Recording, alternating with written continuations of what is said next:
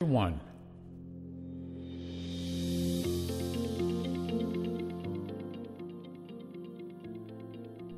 Welcome back to another episode of the Dramatic Bible Reading Podcast. I'm your host, Bert Clemens. Well, today we'll be reading Jeremiah chapter 1 and chapter 2, Jeremiah's call and commission, the almond rod and boiling pot, and in chapter 2, Judah's apostasy. Now let's go to the reading.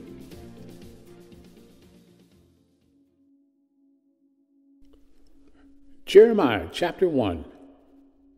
Jeremiah's call and commission. The words of Jeremiah the son of Hilkiah, of the priests who were in Anathoth in the land of Benjamin, to whom the word of the Lord came in the days of Josiah the son of Amon, king of Judah, in the 13th year of his reign. It came also in the days of Jehoiakim, the son of Josiah, king of Judah, until the end of the 11th year of Zedekiah, the sons of Josiah, king of Judah, until the exile of Jerusalem in the 5th month. Now the word of the Lord came to me, saying, Behold, before I formed you in the womb, I knew you.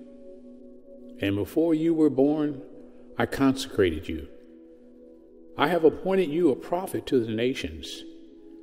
Then I said, Alas, Lord God, behold, I do not know how to speak, because I am a youth. But the Lord said to me, Do not say I am a youth, because everywhere I send you, you shall go, and all that I command you, you shall speak. Do not be afraid of them, for I am with you to deliver you, declares the Lord. Then the Lord stretched out his hand and touched my mouth. And the Lord said to me, Behold, I have put my words in your mouth. See, I have appointed you this day over the nations and over the kingdoms, to pluck up and to break down, to destroy and to overthrow, to build and to plant. The almond tree and boiling pot. The word of the Lord came to me, saying, What do you see, Jeremiah? And I said, I see a rod and an almond tree. Then the Lord said to me, You have seen well, for I am watching over my word to perform it. The word of the Lord came to me a second time, saying, What do you see?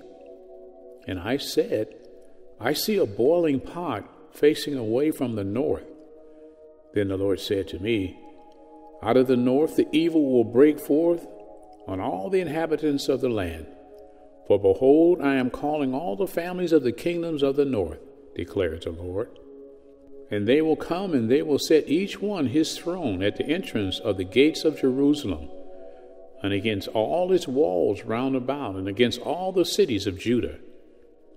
I will pronounce my judgments on them concerning all their wickedness, whereby they have forsaken me, and have offered sacrifices to other gods, and have worshipped the works of their own hands.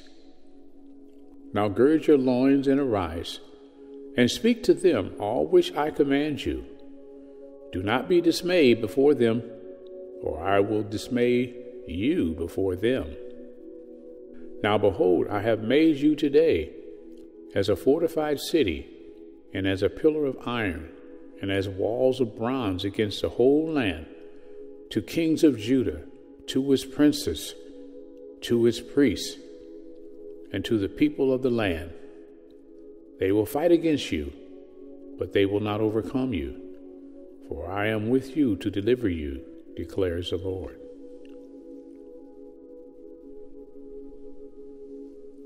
Jeremiah chapter 2.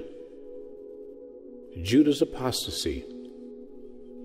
Now the word of the Lord came to me, saying, Go and proclaim in the ears of Jerusalem, saying, Thus says the Lord, I remembered concerning you the devotion of your youth, the love of your betrothals, your following after me in the wilderness, through a land not sown. Israel was holy to the Lord, the first of his harvest. all who ate of it became guilty. Evil came upon them, declares the Lord. Hear the word of the Lord, O house of Jacob, and all the families of the house of Israel, thus says the Lord. What injustices did your fathers find in me, that they went far from me, and walked after emptiness, and became empty? They did not say, Where is the Lord, who brought us up out of the land of Egypt, who led us through the wilderness, through a land of deserts and of pits, through a land of drought and of deep darkness, through a land that no one crossed and where no man dwelt. I brought you into the fruitful land to eat its fruit and its good things, but you came and defiled my land, and my inheritance you made an abomination. The priests did not say, Where is the Lord? For those who handled the law did not know me. The rulers also transgressed against me, and the prophets prophesied by Baal, and walked after things that did not profit. Therefore, I will yet contend with you, declares the Lord, and with your sons' sons I will contend. For cross to the coastlands of Kittim and see, and send from Kedar, and observe closely, and see if there has been such a thing as this. Has a nation changed gods when they were not gods? But my people have changed their glory for that which does not profit. Be appalled, O heavens, at this, and shudder, be very desolate, declares the Lord. For my people have committed two evils. They have forsaken me, the fountain of living waters, to hew for themselves cisterns, broken cisterns, that can hold no water. Is Israel a slave, or is he a home-born servant? Why has he become a prey? The young lions have roared at him. They have roared loudly. They have made his land a waste. His cities have been destroyed without inhabitant. Also the men of Memphis and Tapanhes have shaved the crown of your head.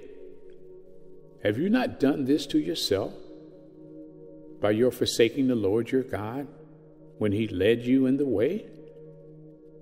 But now what are you doing on the road to Egypt, to drink the waters of the Nile? Or what are you doing on the road to Assyria, to drink the waters of the Euphrates? Your own wickedness will correct you, and your apostasies will reprove you. Know therefore and see that it is evil and bitter for you to forsake the Lord your God. And the dread of me is not in you, declares the Lord God of hosts. For long ago I broke your yoke and tore off your bonds. But you said, I will not serve. For on every high hill and under every green tree you have laid down as a harlot. Yet I planted you a choice vine, a completely faithful seed. And how then have you turned yourself before me into the degenerate shoots of a foreign vine, although you wash yourself with lye and use much soap? The stain of your iniquity is before me, declares the Lord God. How can you say, I am not defiled? I have not gone after the Baals. Look at your ways in the valley. Know what you have done. You are a swift young camel entangling her ways, a wild donkey accustomed to the wilderness, that sniffs the wind in her passion. In the time of her heat, who can turn her away? All who seek her will not become weary. In her mouth they will find her. Keep your feet from being unshod, and your throat from thirst. But you said, it is hopeless. No, for I have loved strangers, and after them I will walk. As a thief is shamed when he is discovered, so the house of Israel is shamed. They, their kings, their princes, and their priests and their prophets, who say to a tree, You are my father, and to a stone you gave me birth. For they have turned their back to me, and not their face. But in the time of their trouble they will say, Arise and save us. But where are your gods, which you made for yourself? Let them arise, if they can save you in the time of your trouble. According to the number of your cities are your gods, O Judah. Why do you contend with me? You have all transgressed against me, declares the Lord. In vain I have struck your sons. They accepted no chastening. Your sword has devoured your prophets like a destroying lion. O generation, heed the words of the Lord. Have I been a wilderness to Israel, or a land of thick darkness? Why do my people say, We are free to roam? We will no longer come to you. Can a virgin forget her ornaments, or a bride her attire? Yet my people have forgotten me, days without number. How well you prepare your way to seek love. Therefore even the wicked woman you have taught your ways. Why do you go around so much changing your way? Also, you will be put to shame by Egypt, as you were put to shame by Assyria. From this place also you will go out, with your hands on your head. For the Lord has rejected those in whom you trust, and you will not prosper with them. That is the end of Jeremiah chapter 2.